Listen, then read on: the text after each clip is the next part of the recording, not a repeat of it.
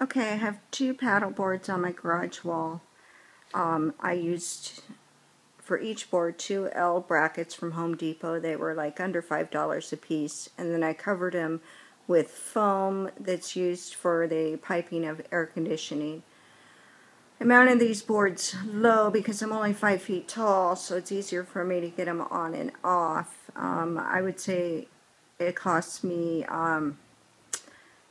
$25 to hang two boards on the wall, and I did them like this so that they don't take any space.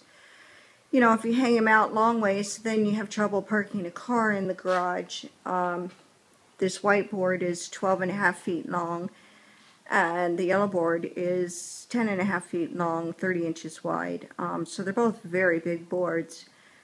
But the L brackets hold them on place. You could swing off them. I made sure that they were screwed into the studs.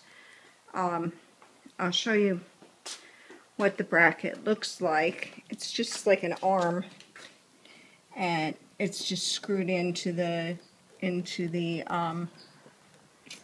or there it is.